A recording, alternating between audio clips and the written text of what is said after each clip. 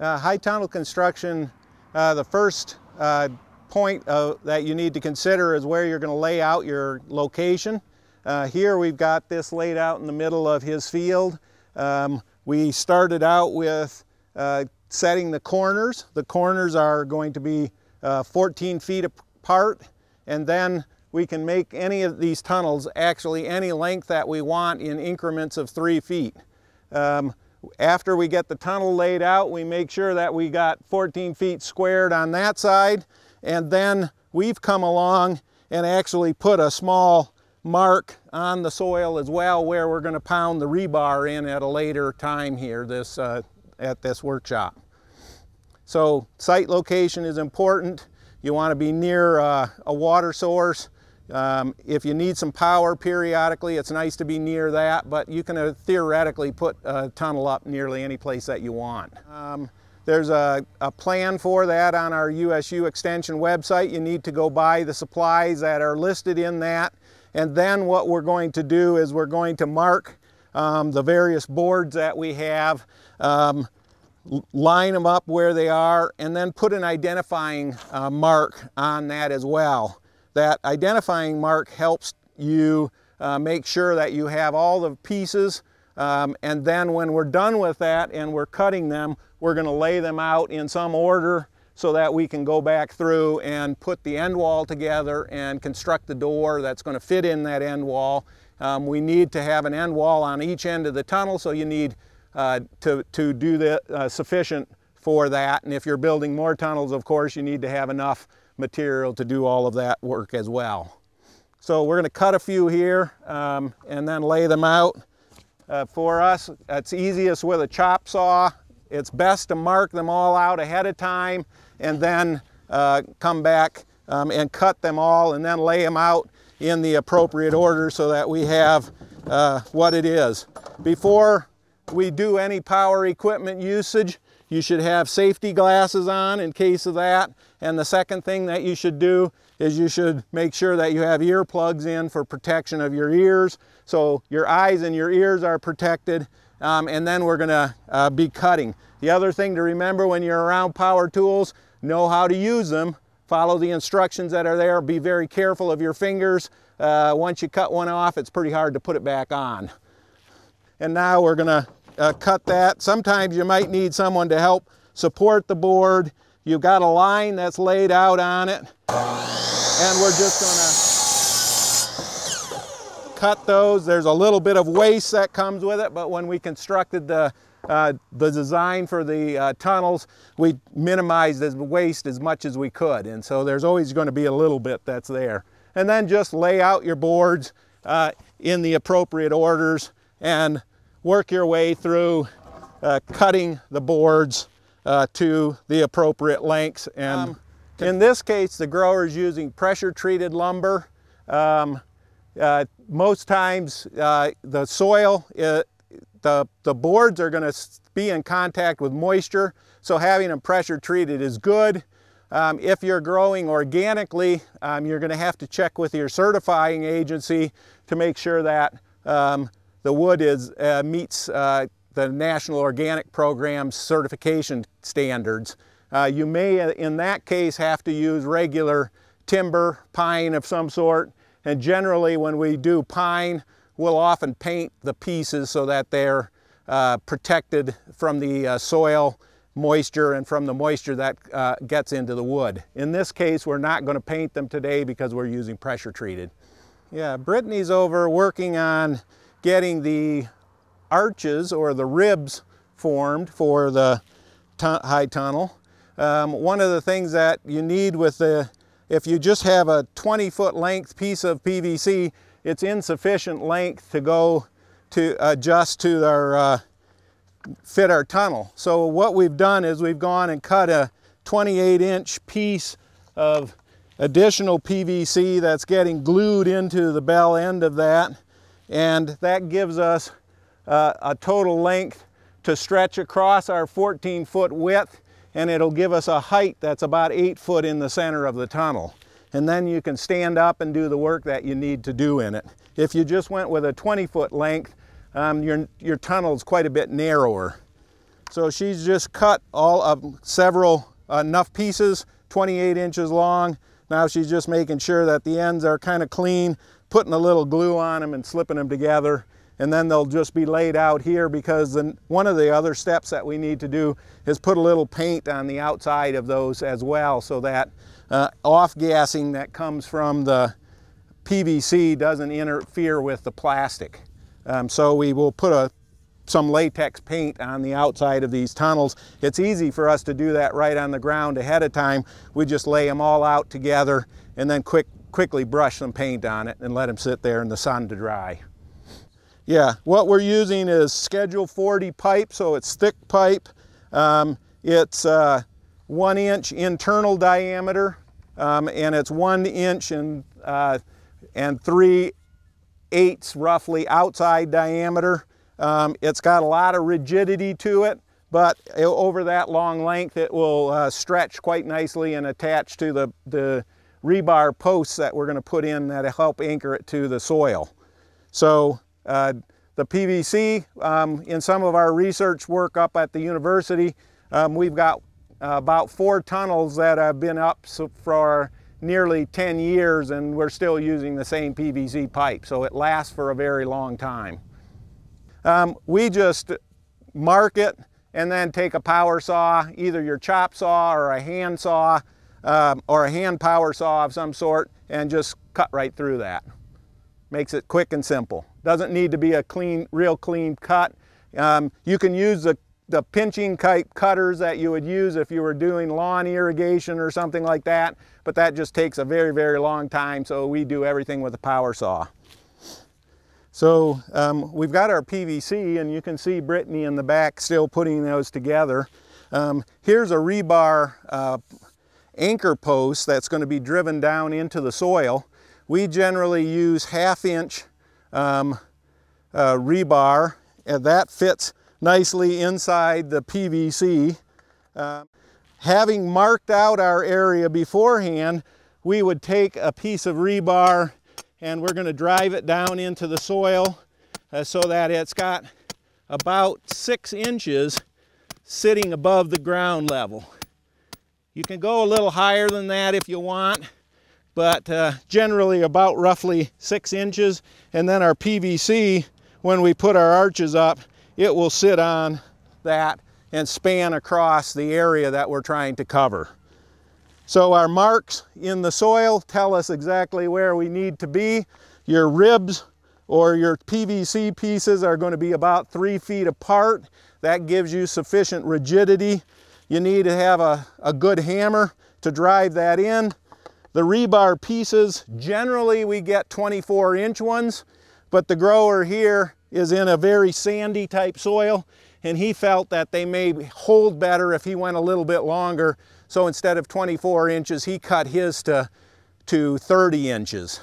Most of the time, if you go to one of the large box stores that sell hardware and stuff like that, you can buy pre-cut rebar, and that's pre-cut to 2 feet long or 24 inches, and that's what we generally recommend.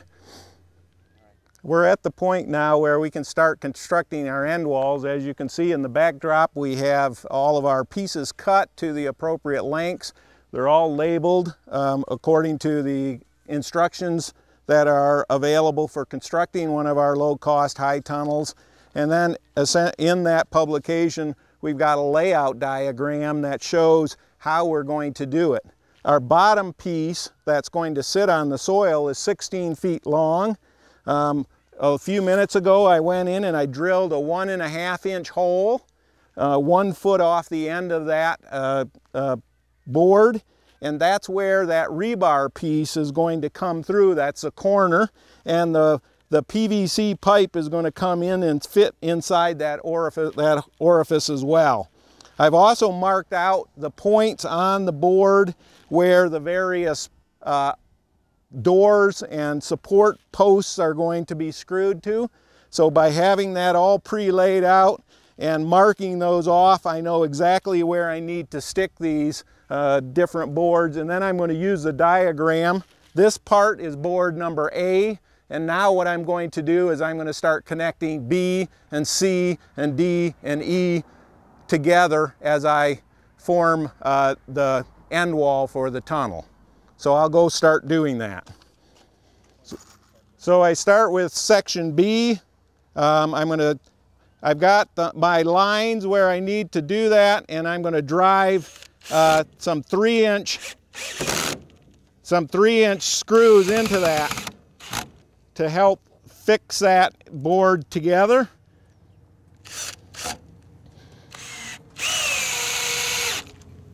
So there, I've got the first one done. So that was B. Now I've got to go over and do D, which is cut to the same length. And I'm going to put that here.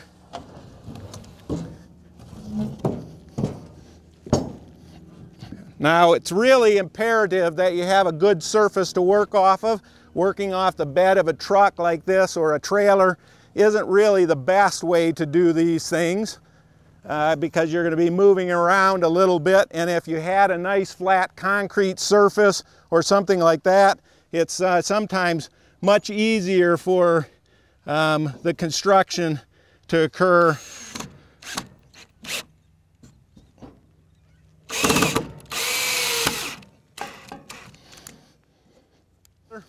Now our next piece is going to be boxing in these two sides, and so we're going to need E and F. And E and F essentially fit together like such.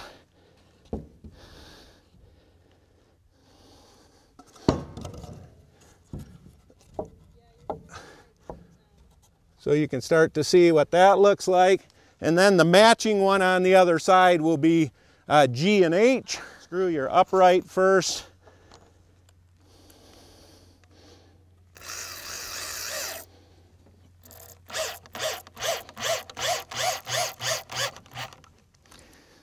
Two screws are more than adequate. You don't need much more than that. One of the things that you need to do when you're constructing these is to have a couple of cross members that are set on angles. Now on those, you can actually measure the angle in order to do that.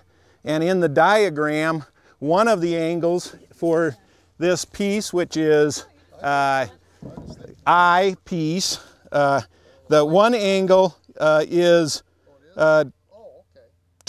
22 degrees up at the top, and the bottom angle is 68 degrees. Well, it's hard to get those measurements. So a simple way for you to do it is we cut the boards slightly longer than is required. You want about a 1-inch gap where your board is going to connect next to this hole in the bottom, and then we just lay it out. We take our marker and we run a line underneath here, because once again, we're not building fine furniture, and that gives us now the angles that we need. You can see the angle that we need to cut for the top. Once we cut that, it'll fit in place quite nicely. The other board, which is J, I and J that you need, we're going to fit the same thing across here. So we're going to lay that out. You can see that it's plenty long for you to do it. This one here is a 47 degree and a 43 degree, so it's a little bit harder to measure, but all we're doing is we're just taking our marker, we're connecting it right up to the corners, on the outside corners of that, and now we've got those angles marked, and we can go to our chop saw and chop those angles as we need them.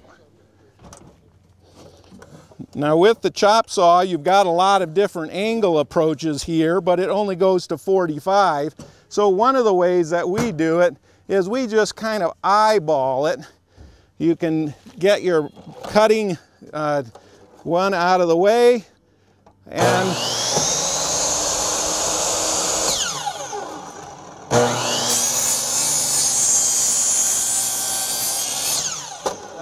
so now what you see is we've got a really nice, sharp angle. We've got our real fine angle, and then what we can do is we're going to come over to this, and you can see that how nicely that fits together right into that location. It fits tight here, you don't have a sharp edge, you don't have a sharp edge at the top, and the net effect of that is you're going to then screw those together in a minute. Just bevel it a little bit so that it lines up with that. It's not a square, it's going to be a little bit on the angle when you're doing that.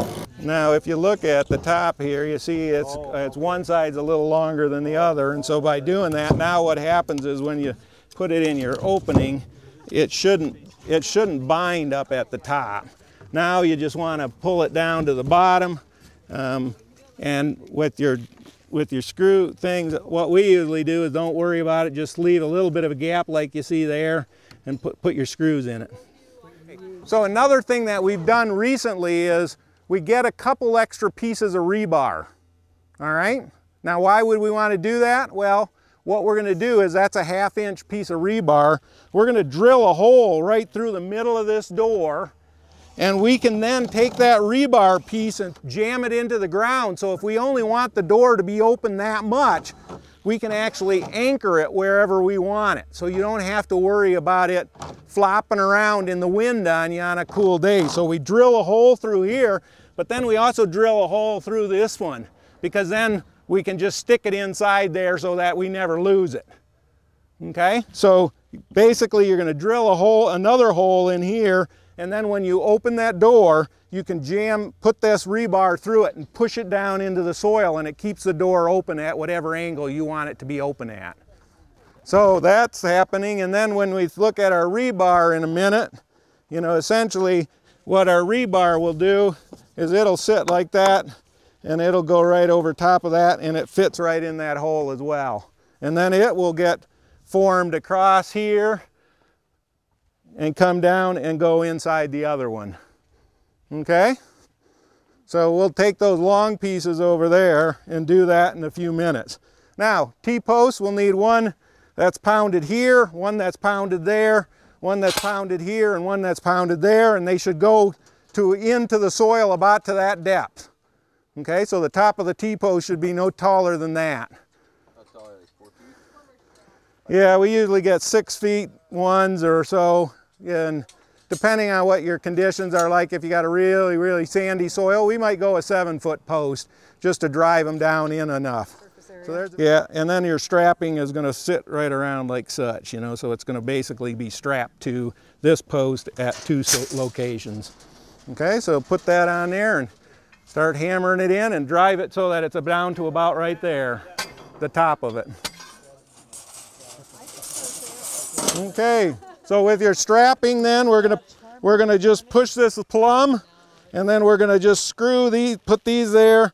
And now when you screw those side ones, we want to drive them on an angle. We don't want to drive them straight in, we want to drive them this way. Towards you? The reason for that is going to be obvious in a minute, because now you do the other side, you only need 2 screws. That other one's going to help put some tension on that. Okay, so you got a nice strap there. Now you're going to put another one down below. You want to make sure these inside ones in the doorway are also screwed in far enough, because you remember your door's got to go fitting in here. Now, whatever numbers, we don't need a string on the end wall, but we need, let that go by so I don't have. But what we're going to do is we need strings that are cut, one of them cut about to 21 or 20 to 23 feet long, and the other one's cut about that long. 4 feet. 4 feet roughly. Because what we're going to do with these strings is we're going to tie one end down to this, and it's going to be about 4 feet long, and the other one's going to be 13 of them are going to come all the way across and attached to the string that's on this side. Now the easiest way to do this is, you got 3-foot sections here, so we need about 24 feet. So we'll just tie this on to here. And now we got 3, 6, 9, 12, 15, 18, 21, 24, and we're just going to start looping this. So that's 1, This is 2.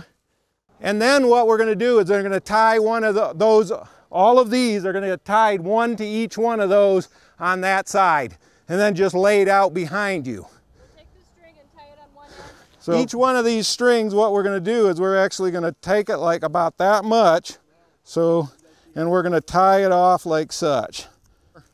Because what we want is a little loop that's here, okay? We want a little loop that's like that. It could be slightly bigger because when that string comes across the top, we're going to fit it through this little loop and then we're going to half hitch it.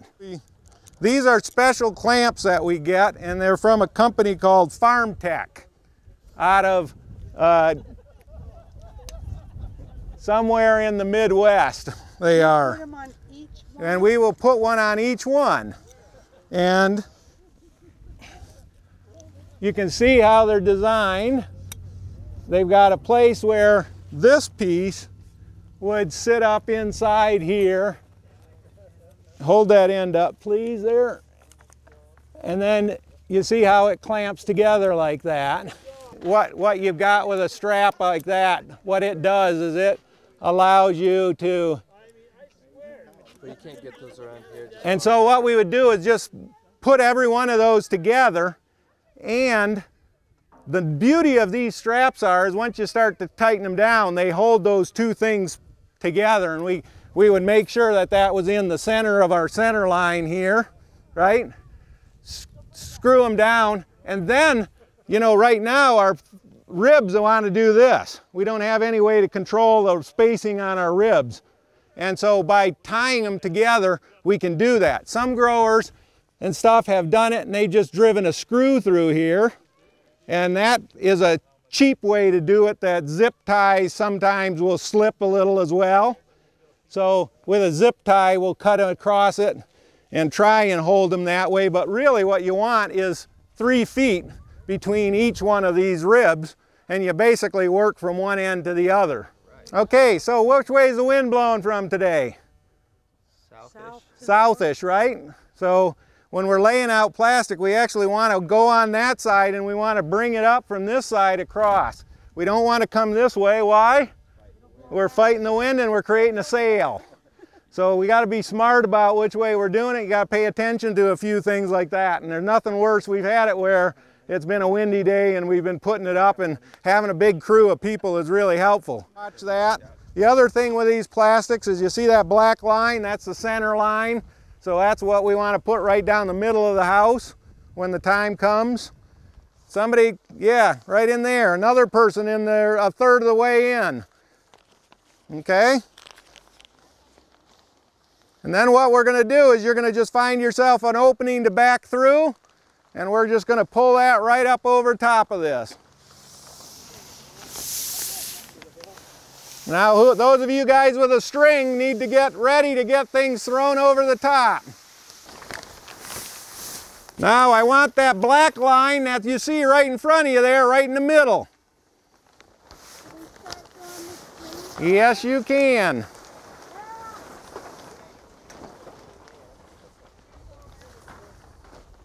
You see what happens? So, anybody on this side, you need to help us get underneath there and get those strings out so we can get them tied down. And I just want them tied loosely.